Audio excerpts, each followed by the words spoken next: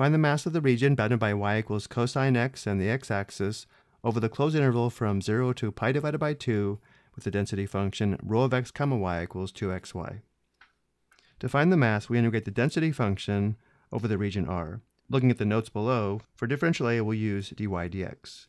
So the mass m is equal to the double integral over the region R of 2xy dy dx.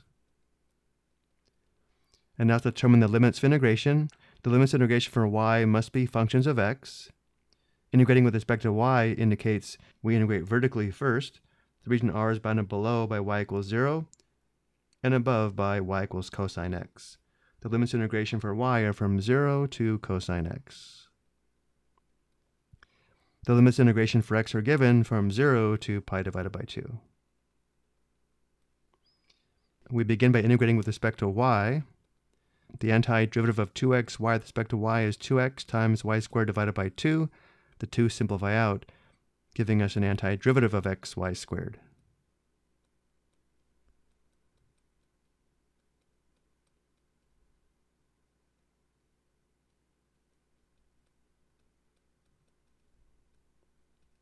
Now we determine big F of cosine x minus big F of 0 by performing substitution for y.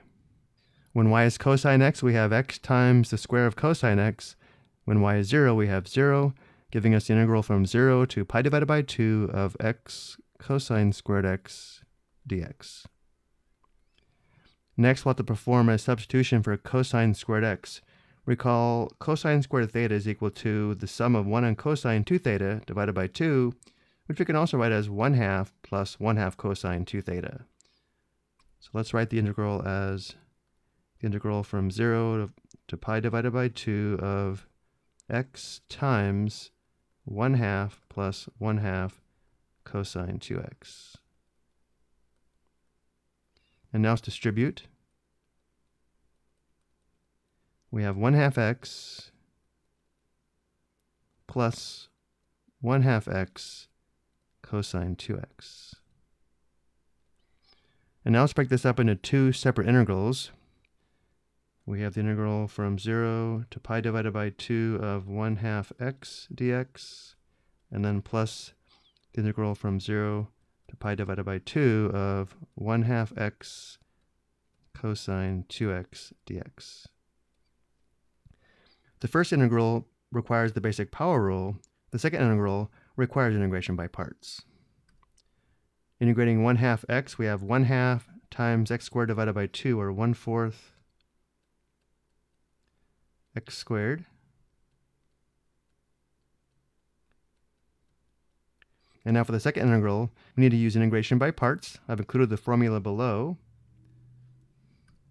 Let's show our work here on the side. We have u equals 1/2 x, and dv equals cosine 2x dx. We differentiate to find du. du is equal to 1/2 times dx. We integrate to find v. v equals the integral of cosine 2x dx, which requires u substitution, where u is equal to 2x, du is equal to 2 dx, indicating 1/2 du equals dx. Writing the integral with respect to u, we have cosine u, and dx is 1/2 du, which indicates the antiderivative is 1/2 sine u plus c, which in our case indicates dv is 1/2 sine 2x. And now I can perform integration by parts. We have plus u times v is 1/4 x sine 2x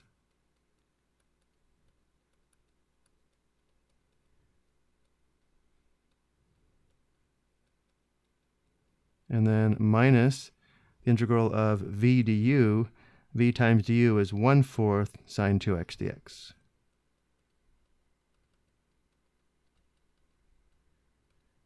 And the limits of integration, of course, are still from 0 to pi divided by 2. And now to integrate 1/4 sine 2x, we need to perform u substitution again. So du is 2 dx, indicating 1/2 du. equals dx. So writing the integral with respect to u, we have 1/4 and then 1/2 du sine u. The antiderivative is negative 1/8 cosine u plus c.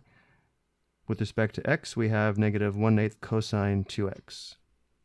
So let's write this as 1/4 x squared plus 1/4 x sine 2x, and then we have minus negative 1/8 cosine 2x, which simplifies to plus 1/8 cosine 2x. And now we'll finally determine big F of pi divided by 2 minus big F of 0 on the next slide. We first determine big F of pi divided by 2. Notice for the angles in the sine and cosine functions, 2 times pi divided by 2 will simplify to pi.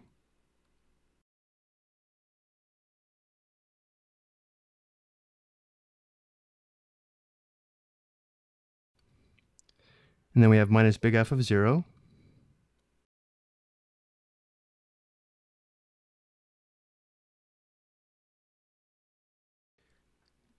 And now simplifying, the square of pi divided by 2 is pi squared divided by 4, and then times 1/4, that gives us pi squared divided by 16.